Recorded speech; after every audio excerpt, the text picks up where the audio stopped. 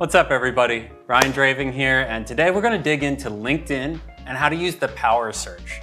Now I'm going to show you this on LinkedIn Sales Navigator, but you can use the same tactics on regular LinkedIn search.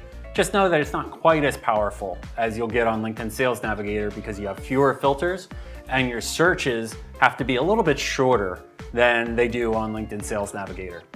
So you can see here I've got accounts pulled up, which really means companies in LinkedIn Sales Navigator.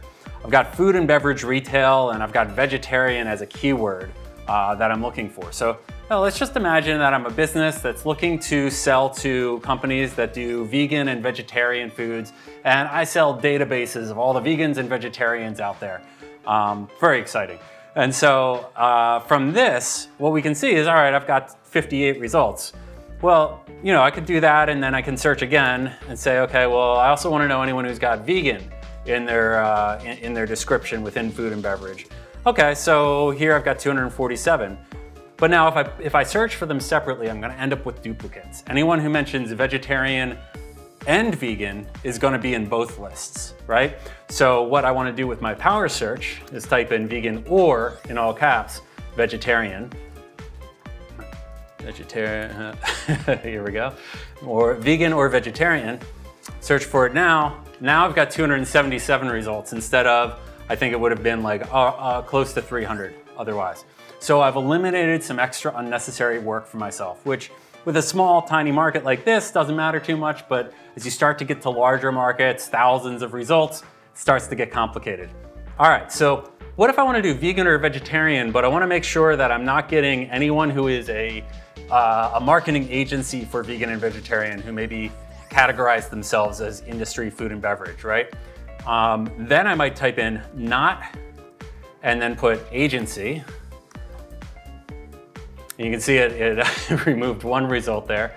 And then I might also just add in, you know, not agency or firm or marketing group. Right now, I don't know if any of them will be firm. There you go. You can see that by adding firm and marketing group in there, I reduced it to 272.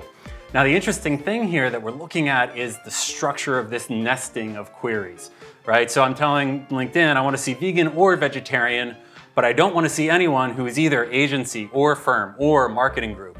Now note how I put the marketing group here. We've got double quotes around it because that is a phrase, right? So we don't want to confuse LinkedIn. We want them to know that that's just one of the items in this list, even though it's 2 words. So there's one other query parameter that we can add in, and that is and.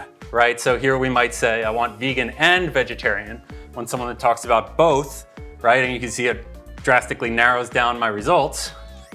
But I don't want anyone from agency or firm or marketing group. Great, so we've narrowed that down further. You can use this same technique on leads, which in LinkedIn's regular search are called contacts. And you can use it both in regular LinkedIn search and on Sales Navigator. So and, or, not, parentheses, and double quotes are your best friends when you're doing a LinkedIn search. Have a great day, and I'll see you next time.